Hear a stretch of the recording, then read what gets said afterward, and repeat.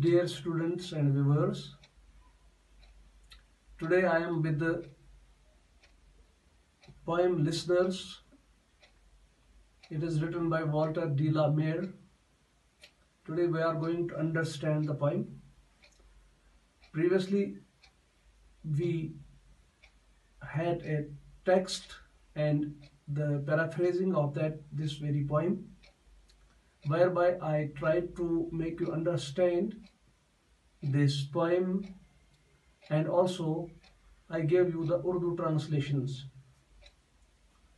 For that lecture you can search on the WhatsApp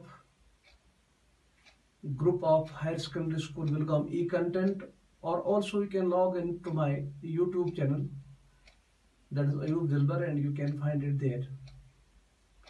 तो आज जो लिसनर्स का दूसरा हिस्सा हम शुरू कर रहे हैं, इसमें आज हम वॉल्टर डी ला मेयर की इस पोएम को अंडरस्टैंड करने की कोशिश करेंगे। पहले हमने इसकी टेक्स्ट को पढ़ लिया है।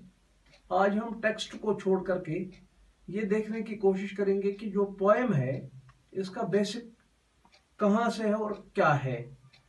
So let us move.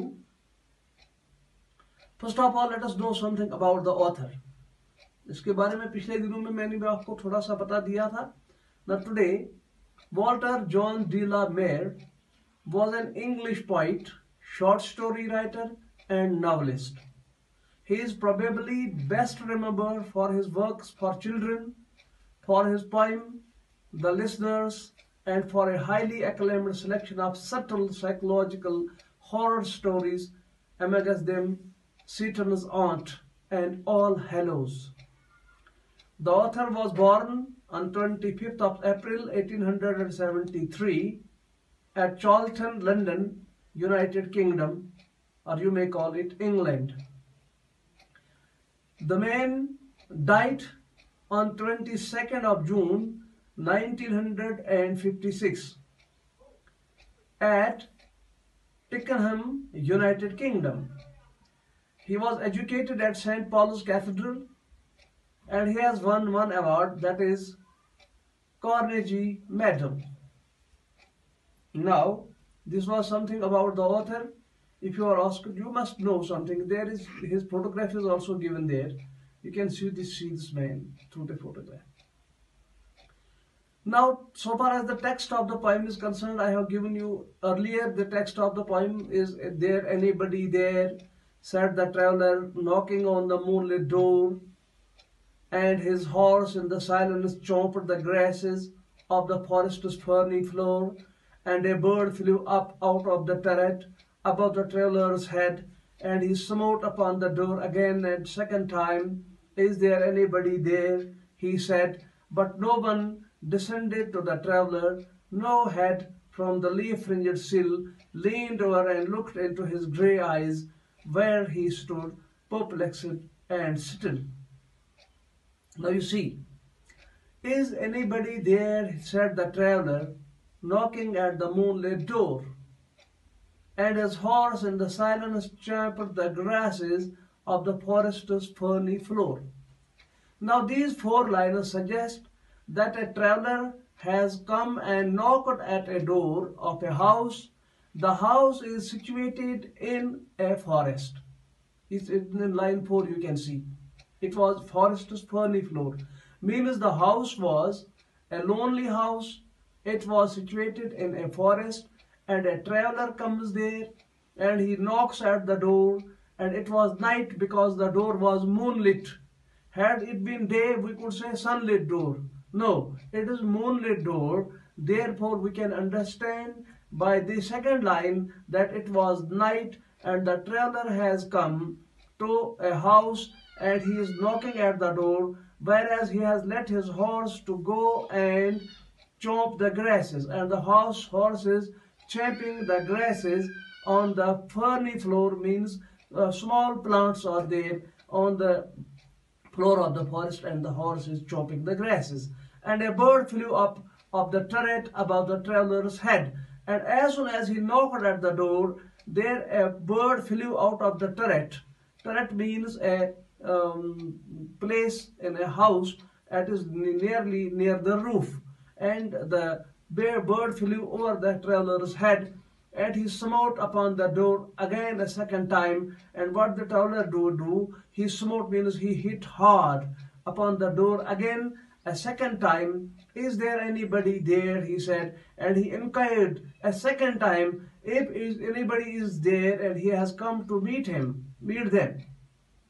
But no one descended to the traveler, no head from the leaf-fringed sill, leaned over and looked into his grey eyes, where he stood perplexed and still. But no one came down from that very house, did not descend from that house, or could not even could be seen from the window sill, because the sills were also the leaves had covered the sills of the house, and the house was grey. Okay, and the man, he was with grey eyes, and he was perplexed, he was confused, and he was silent. But only a host of phantom listeners that dwelt in the lone house then stood listening in the quiet of the moonlit, that the voice of the world of men. Now you see, these four lines say us that there were listeners, but there were no men. There were phantom listeners. There were ghosts. They were listening to this man who had come from the world of men, and they were dwelling in the house. That time the phantoms were dwelling in the house, the ghosts were dwelling in the house, they were living in the house, and they were there in the moonlight, they were listening to this traveler's voices. Stood thronging a faint moonbeams on the dark stair that goes down to the empty hall. Okay, and they were there where the moonbeams were going deep into the house, through down the stairs, and to that very hall that was empty now. And they were hearkening in the air, stirred and shaken. They were listening. Hearkening means they were listening, and voices were shaking, the voices were stirring, moving from one place to another, but they were not moving at all. But the lonely traveler's call, and he felt his heart their strangeness. And the traveler also felt that if there are no people, they are not answering my call, maybe this house is occupied by the ghosts now. And he felt their presence, their stillness answering his cry, and he felt as if their stillness, their calmness was answering his call. While his horse moved, cropping the dark turf neath the starred and leafy sky, while his horse was there, the traveler was busy in calling the people knocking at the door, and the horse of the man was there because it is an unnamed person. His horse was chopping the grasses, he was cropping the grass, he was cutting the grass and just filling it to his field. It was under the leafy sky. It was under the leafy sky. For he suddenly smote on the door even louder and lifted his head, and now he smote means he hit harder on the door and told them, "Tell them I came. You tell them that I had come, I had kept my promise," and no one answered that I kept my word, he said. And that now the traveler was addressing to the phantom dwellers, the ghosts, and he was telling them to tell the dwellers of this house, the men of this house who are dwelling in this house, that if they come back and they tell them that he had come, but you did not answer him, and he had kept his promise, that I kept my word. Never the least stir made the listeners, but the phantom listeners, they did not even move, a small movement didn't they do. They didn't stir, they didn't move, though every word he spoke fell echoing through the shadowiness of still house, and it was echoing in the house, it was reaching to the house, and the phantom listeners were listening to the call. From the one man left awake, and they heard his foot upon the stirrup, and that very man, the traveler who was the only man awake at that very time in the forest, his calls were being heard, and the phantom listeners heard him stir up, moving up, and the sound of the iron on stone, and they were also seeing the sound of hoofs.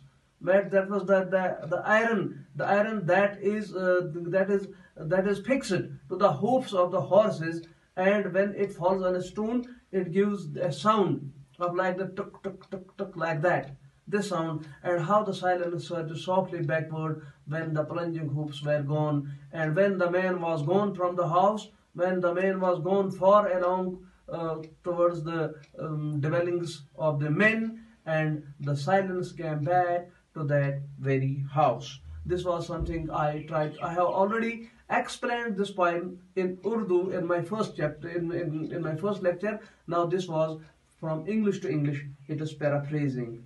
Now let us come. Let us see what is this poem, the listeners, about. Now what is this poem? Why has this poem been written? The listeners describe as a traveler who has come to knock on a moonlit door in an eerie, unknown place. The traveler finally leaves, but the listeners remain. The theme of the poem is the place of a man in a universe which is far greater than he and which he can neither connect with nor understand. Now the poem was, now you see, it is this poem is all about a man who is coming from the from the world of men, and he reaches a forest. There is a lonely house. He has come to meet somebody, some people there. He had kept a promise to meet them. He just knocks at their door. He goes there, but there is nobody. The traveler finally leaves from that very place, but the listeners are there. The phantom dwellers are there. The ghost-like people are, the ghost-like creatures are there. And now it is that it is, so far as the theme is concerned, we may also say that this is a place of men in a universe which is far greater than the man who himself is there. The man himself, his echoing sounds are not heard in the vast, vast universe, we must say, and which he can neither connect or nor he understand. And in the universe, a man's single voice can neither be heard nor could be understood, and he can neither hear them and nor he can understand them. Now, let us come. Why did Walter de la Mare write this poem, The Listeners? Walter de la Mare published The Listeners in 1912 as the title poem of his second collection of poetry. This was also a poem in his second collection of the poetries. He published it in 1912, and the title of that very collection of poems was The Listeners. And it remains one of his most famous pieces of writings and reflects the author's fascination with mystery and the supernatural. Because this poem deals with mystery, it deals with metaphysical things, it deals with supernatural things. So therefore, this poem, it is a dreamy poem. It takes you to the world of dreams. There is horror, there is eerie in it, you can find. And I have already told you in my first lecture that this poem was judged as the second best in 1912, as the second best after Rudyard Kipling's poem If. If won the first prize, and this poem won the second prize. Now, let us come to the summary of the poem. I will be reading it for you in English because I don't feel any need to go for Urdu, because I have already explained the poem to you in my first lecture. An unnamed figure, the traveler, knocks on the door of a house in the moonlit light and asks if there is anyone inside. The traveler's horse grazes in the quiet forests. While the traveler waits for a response, a bird flies out of a small tower on the house and over the traveler's head. The traveler knocks again, more forcefully, and repeats his question. No one comes down from the house to meet him. However, no one even leans out of the window, the sill of which is covered in leaves, to look at him. He stands in place, puzzled by the lack of an answer. Inside the house is a group of ghostly beings. These listeners stand in the moonlight as they listen to the human voice coming from outside. The ghostly beings crowd again around the staircase onto which moonlight streaks, as the quiet atmosphere in the empty house is disturbed by the sound of the traveler's lonely voice. Outside, the traveler senses a strange presence in the silence that meets his question. His horse, undisturbed, continues to graze in the dark forest, the sky above full of stars and obscured by trees. The traveler suddenly beats on the door once again, even more loudly, and before he then calls out, asking whoever is listening to pass on a message that no one answered him when he came to the house, but he kept his promise. The listeners don't make any motion in response to this. The traveler's words reverberate through the dark, empty house, coming from the only living person around. The phantom listeners hear him jump up onto his horse, and then the sound of the horseshoes on the stone path as the traveler rides away. The silence of the forest quickly returns as the sound of the horse's forceful riding fades away. This is the summary of the poem. I must recall you that this poem is spread over 36 lines, and out of these 36 lines we can see only there are characters. There is only one character, that is living character, that is the traveler, and there are phantom listeners inside the house who are listening to this man's calls from the outside world, and how this is the summary of the poem goes. Now let us see what is the rhyme scheme of this poem. I have already told you that there are 36 lines in this poem. The rhyming lines are 2 and 4. You can find line number 2 and line number 4 are rhyming. Line number 6 and 8 are rhyming. Line number 10 and 12 are rhyming. 14 and 16 and so on. Means you can see even lines are rhyming. 2, 4, 6, 8. Isn't it like this? 2, 4, 6, 8, 10, 12, 16. Accordingly, you can say 18, 20, 22, 24, like this. So and so on up to 36. All the rhymes are masculine rather than feminine. Masculine means they sound men-like. In masculine rhyme, you can see, in a masculine rhyme, only the last syllable of one line rhymes with the last syllable of another line. Okay? In a masculine rhyme, only the last syllable of the one line rhymes with the last syllable of the another line. Means the last syllable of line 2 and the last syllable of line 6. Only one syllable rhymes. Only one syllable rhymes there. You must say syllable. For example, if I say you, dug, or dot, or calculate, say for example, these are the words. Now what is the syllable? Syllable division. Calculate. Calculate. So these are calculate. You can find like this. Calculate. You can find like this. So in feminine rhyme, the last two syllables of one line rhyme with the last two syllables of another line, as in ringing and singing. Ringing and singing. You can find like this. Now, let us see what are the literary devices that have been used in this poem. Now, as far as the form and meter is concerned, the poem has no consistent meter. It is not based on meter, as you say, for example, if you read in your the first poem in your textbook, that was the daffodils, isn't it? You can see there, I wandered lonely as a cloud that floats over high over vales and hills. And then all of a sudden I saw a ghost of holden daffodils, a crowd of holden, like this. That is based on meter. This poem is not based on meter. Is anybody there listening? Oh, tell them like that. If you can see, you see, if we go back to the first line or second line, for example. Is there anybody there? Said the traveler, knocking on the moonlit door. and his horse in the silence champed the grasses of the forest's ferny floor.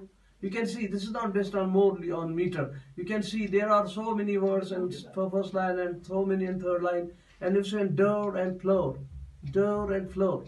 Or and or. These are the last syllables. This is masculine. Or and or, or and or. Accordingly, you can see air, add and add, head and satin, add and add. You can also see sil and ill and ill. These are these rhyming things which I have told you like this. So I was telling you that there is no form or meter in this poem. Though certain parts follow particular metrical patterns, the poem is composed of quartet. Quartet means 4 lines. Personification. The listener could be said to be personification of the silence and emptiness of the house or of death. Now we can see personification is, I have already discussed it in my previous lecture on the figures of speech, that personification means when you find human characteristics in non-human things. Human characteristics in non-humans. The listeners are phantom listeners, they are not humans. But you see they are silent and stillness, simple and death and house and all other things. Okay?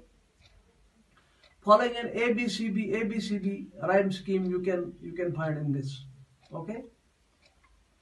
Now, accordingly, alliteration. Alliteration, I have already told you, when there is repetition of the first word, the first letter in and the second like this. Say Sue saw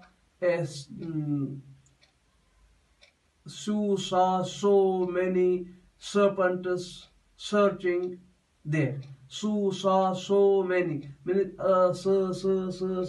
Sue saw so many. Like this. There are many examples of alliteration in the poem like this. And he felt in his heart their strangeness. He felt in his heart. You see, he, his and heart. This is alliteration. He, her.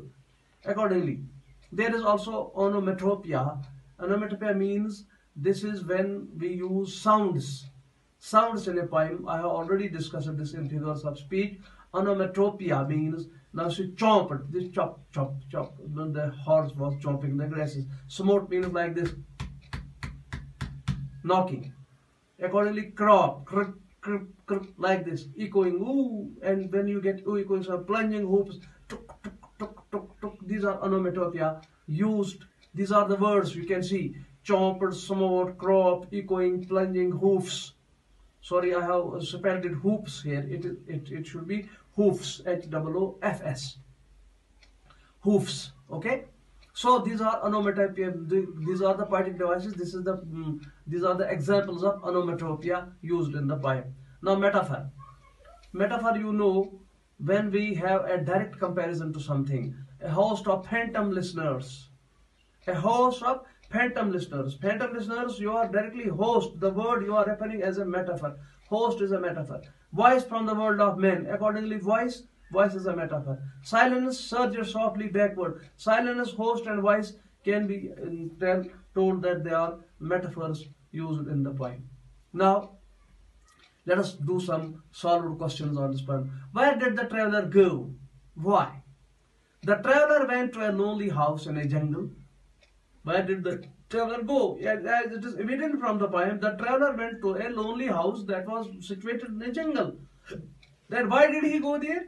He wanted to meet somebody there. Now the next question is, why did the traveler feel confused? It has not been, I ought to have colored it in red too, but I will be doing it inshallah. Why did the traveler feel confused? The traveler felt repeatedly knocked at the door of the house, but got no reply. The traveler repeatedly knocked at the door once, twice, thrice, but there was no reply. Then no response from the inmates of the house confused the traveler. Even he felt frightened when a bird flew over his head from the turret. Okay? Now who were the listeners? What did they listen to? The listeners were phantoms or ghosts. They listened to the repeated salutes and the calls of the traveler, but gave no reply. But they gave no reply. Now the next question is, what did the traveler feel about the ghosts? What did he tell them? The traveler felt the strangeness of the phantom dwellers. He felt them listening. He told the phantom listeners to tell the people whom he had come to meet that he had come to and kept his promise. So, I am just repeating this because I find an error over here. The traveler felt the strangeness of the phantom dwellers. He felt them listening. He told the phantom listeners to tell the people whom he had come to meet. It should not be met. Whom he had come to meet, that he had come and kept his promise. Now, next question is, what type of atmosphere is created in the poem? There is an atmosphere of awe and mystery. The poem advances, the silence and mystery deepens. The poem advances and the silence and mystery deepens. The poet succeeds in emphasizing the supernatural atmosphere in the poem. I think that I have tried from my side to understand, to make you understand this poem. Hope you will do best. Okay, bye.